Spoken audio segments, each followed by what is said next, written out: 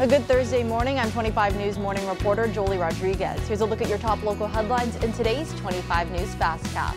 First up, the Morton Police Department reported 5 local businesses sold alcohol to minors during recent compliance checks. Grass Bowl Tavern, Veranda, La Fiesta, the Liquor Station, and the Aldi on Cortlandt Street have all sold liquor to at least 2 minors, all earlier this month.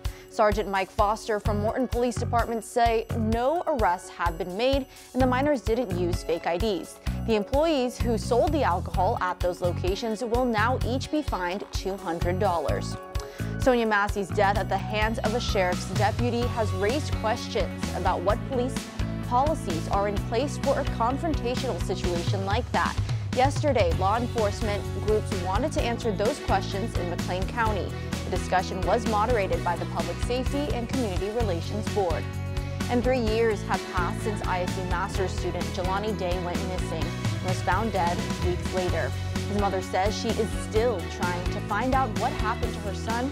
Since his death, Day's family created the Jelani Day Foundation to fight for equity and justice for missing people of color. A bill also passed in Illinois in March of 2022 that is now law requiring county coroners or medical examiners to notify the FBI when human remains are not identified within 72 hours.